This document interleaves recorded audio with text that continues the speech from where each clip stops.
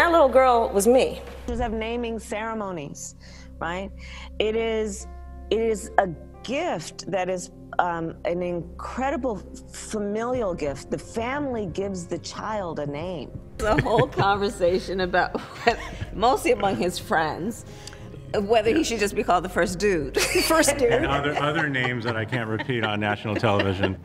And it will be even more historic when it turns out to, in fact, been Biden to his designated successor, Kamala Harris.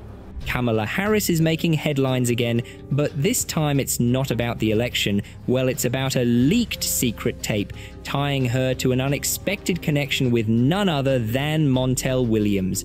With the election just around the corner, things were already intense. But then Matt Wallace, a known right-wing influencer, decided to shake things up with an explosive claim. Wallace took to X, which you probably remember as Twitter, to announce something that could stop the internet in its tracks. A supposed tape featuring Kamala Harris and Montel Williams. Now, this wasn't just a random post either. According to Wallace, he got this news from a friend who's the CEO of a major tech company, suggesting some kind of insider knowledge behind his words. In his post, he didn't hold back, stating, "Wow, I was just informed by my friend, who is the CEO of a large tech company, that there is allegedly a tape being shopped around involving Kamala Harris and Montel Williams. This could seriously damage the Harris campaign with just 8 days until the election." And of course, people went wild. The internet's reaction? Well, we did expect an avalanche of comments, debates, and conspiracy theories, each person trying to make sense of whether this is just another smear attempt or something more serious. You see, people are torn between thinking this is a big distraction tactic and wondering if there's any real substance here. After all, Harris is on a huge path in her political career, with the potential to make history as the first Black and Asian American woman to lead a major ticket. A leak like this, whether real or not, comes with the potential to turn her campaign upside down. Wallace's timing couldn't have been more calculated, and now with just days left until voting, he's made people question everything they thought they knew about Harris. And here's where things start getting complicated. Montel Williams and Kamala Harris actually did have a public relationship back in the early 2000s, though that's all ancient history by now. Most people had long forgotten about it, but this supposed tape has everyone thinking back to that time, digging up old photos of Harris and Williams and wondering if something from their past could still impact Harris today. It's not unusual for campaigns to get hit with scandals in their final days, especially with such a high-stakes position on the line, but this particular rumor is different. It combines politics, fame, and personal drama in a way that's got everyone watching, even those who aren't normally into politics. As soon as the rumor started swirling online, it blew up, pulling in everyone's attention and creating a buzz across social media. But Montel Williams, now 68, didn't stay silent for long. He hit back with a sharp response on his own social media, making it clear he was not here for any of these wild claims. He wrote, "Wow, I hear a blogger I've never heard of got millions of views claiming someone is shopping a tape of me that will break the internet." He wasn't leaving any room for doubt about how he felt. With that single line, Williams took the wind out of the rumor's sails, dismissing it as yet another piece of baseless internet drama. But Williams didn't stop there. He doubled down, adding that there is no tape and that Kamala Harris's surge clearly has some people worried. He framed the rumor as an attempt to derail Harris's growing momentum as she neared one of the biggest moments of her career, seeing the rumor as nothing more than a tactic to shake things up when the stakes were highest. His response was as straightforward as it gets, cutting through the noise and redirecting attention back to the real issues. For those who remember, this wasn't even the first time Williams and Harris had been caught up in the rumor mill. The two had briefly dated in the early 2000s, something that some just couldn't seem to let go. Back in 2019, Williams had to clear things up when their past relationship suddenly became a talking point again. He kept it casual, posting, "Kamala Harris and I briefly dated about 20 years ago when we were both single. So what?" It was a classic, no-nonsense response, treating the whole thing as the non-issue it really was. With Williams shutting down the latest rumor so directly, the internet had to take a step back. While speculation and drama have their place in the world of politics and celebrity, his straight-to-the-point response reminded everyone that not everything that trends has a kernel of truth. It's a reminder that sometimes the most explosive rumors are just noise, especially in a landscape where attention-grabbing headlines can easily overshadow reality. As the election draws closer, this kind of speculation is likely to pop up again, but for now, Williams's rebuttal has set the record straight. Now, let's take a look at Kamala Harris's dating history before her marriage. There's definitely some interesting history there. Harris wasn't always immersed in the political spotlight alone. She had a few high-profile relationships along the way that certainly caught people's attention. Among her most notable past relationships, she dated none other than talk show host Montel Williams and, at one point, former San Francisco Mayor Willie Brown. Yes, that's right, Kamala and Willie Brown were an item, and their relationship had its own layer of public intrigue, especially considering Brown's influence in California's political landscape at the time. Kamala and Willie Brown dated until 1996, which had its fair share of media interest, particularly given Brown's prominent role in San Francisco's political scene. Beyond just dating, Brown actually became something of an informal advisor to Harris. Interestingly, in a twist of fate, years down the line, he reportedly advised her to turn down the vice presidential role if Joe Biden ever extended the offer. Brown apparently suggested that she aim instead for the US Attorney General position, viewing it as a more strategically sound role in terms of her political ambitions. He warned that being on a presidential ticket, while prestigious, was historically challenging and sometimes even a dead end. Fast forward to today though, and it's pretty clear Kamala had her own plans, ones that led her all the way to becoming vice president. Then came Montel Williams, who Kamala dated around 2001. This relationship was a bit different from her past. Harris and Williams' duo was already a prominent talk show host at the time, made a few public appearances together, including a memorable red carpet moment at the Race to Erase MS Gala in Los Angeles. They weren't exactly hiding their relationship, walking the red carpet alongside Montel's daughter, Ashley. It was a brief chapter, but one that people still remember, especially because Williams himself has since spoken fondly of Harris.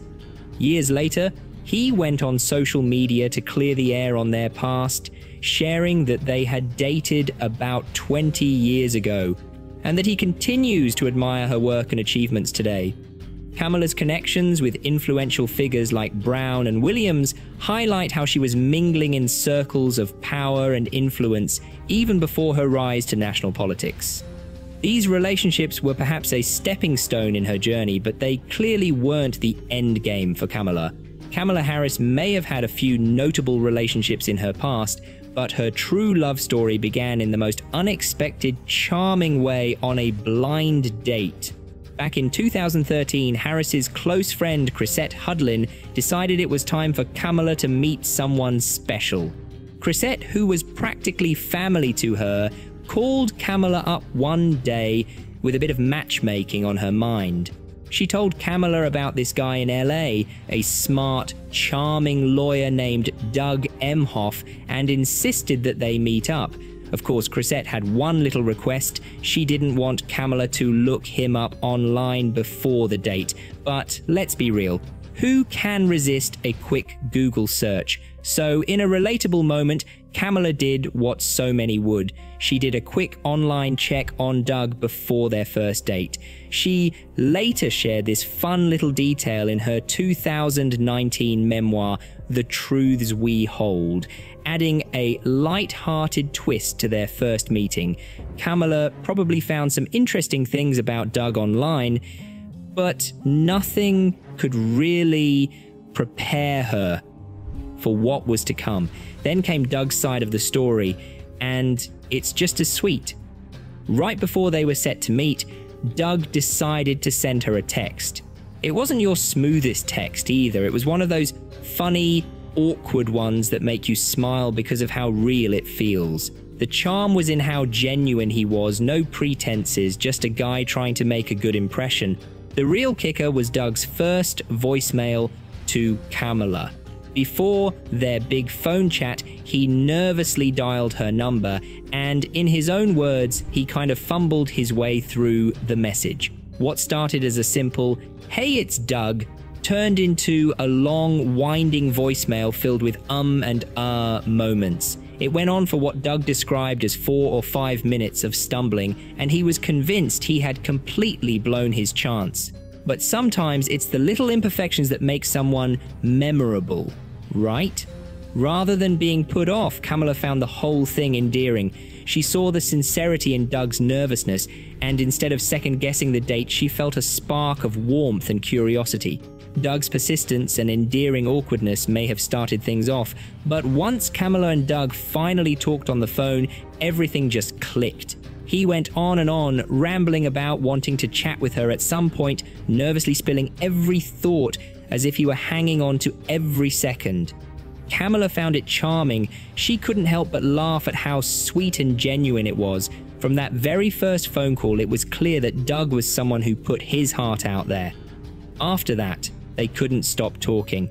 The chemistry was instant, and the conversation just flowed effortlessly, like they'd known each other forever. They quickly planned their first date for that Saturday in Los Angeles. Kamala was really impressed by Doug's confidence and how comfortable he was in his own skin. They spent the evening chatting about everything, and by the end, it felt like they were already imagining a future together.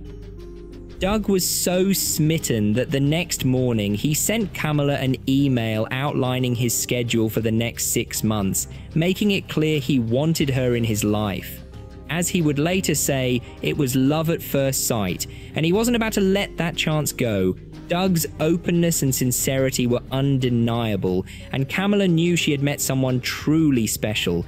In fact, Doug soon confessed that he was the first to say, "I love you," marking the beginning of their journey together with a simple but powerful moment. For Kamala, someone who valued authenticity and loyalty, Doug's straightforward approach was a breath of fresh air. The couple moved forward with purpose, fully embracing each other's lives, quirks, and families. Before meeting Kamala, Doug was already a family man. He had 2 kids, Cole and Ella, from his previous marriage to Kirsten Emhoff. They tied the knot in 1992 and had a great partnership for many years, even after their divorce in 2008.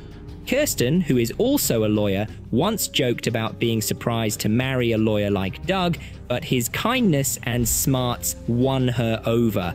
Doug's kids were everything to him, and since Kamala grew up with divorced parents, she totally got how important it was to take things slow. She wanted to make sure her relationship with Doug was solid before stepping into the role of a stepmom, especially since it would affect Cole and Ella.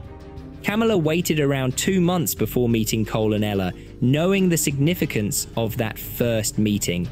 When they finally did meet, she was delighted by how welcoming and open they were.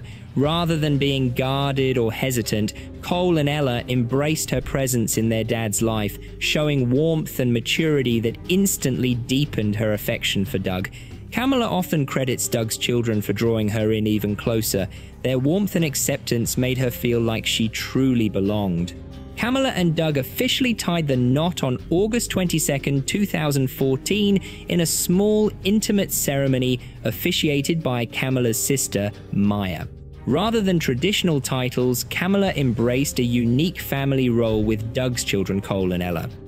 Steering away from stepmom, she took on the affectionate nickname Momala, which captured her warm relationship with the kids and their close-knit bond. Kamala didn't just marry Doug, she became part of a larger modern family that supported each other wholeheartedly. By the time Kamala became a US Senator in 2017, she and Doug had settled into their rhythm, balancing their careers and family life across both coasts. As Kamala stepped into the national spotlight, Doug continued to be her biggest cheerleader. When she was sworn in as Vice President of the United States on January 20th, 2021, Doug made history right alongside her as the first ever second gentleman and the first Jewish spouse of a president or vice president in American history. Doug has since used his role to advocate for causes close to his heart, including reproductive rights, anti-Semitism, and access to legal aid. The two make a remarkable team driven by shared values and a deep mutual respect. In Doug's words, he sees his role first and foremost as being a really good husband, providing unwavering support as Kamala navigates her historic role. Doug's previous marriage to Kirsten Emhoff has been another testament to the family's strong foundation. Kirsten has always been a source of support for Kamala, both in family and politics. In fact, Kamala has praised Kirsten, calling her an incredible mother and a dear friend. Their bond extends beyond co-parenting. They've created a true partnership. Kamala and Kirsten even became a duo in the bleachers at Ella's sports events, where they would cheer for her together, much to Ella's embarrassment at times. Kamala once humorously remarked that their modern family is sometimes almost too functional, adding that everyone approaches their blended family with an abundance of love to share. This bond continued as Kamala's role expanded on the national stage. Kirsten has shown support through social media, sharing a post of a Time magazine cover envisioning Kamala as a future Democratic nominee. The post, shared in 2024, encapsulates her unwavering belief in Kamala, embodying what she humorously referred to as the power of manifestation. Kirsten's constant support and enthusiasm illustrate the strength and unity of their blended family. Now, what do you think? Do drop your thoughts in the comments below. If you enjoyed this video, don't forget to give it a thumbs up and hit that subscribe button for more such content. We'll be back pretty soon, so see you then.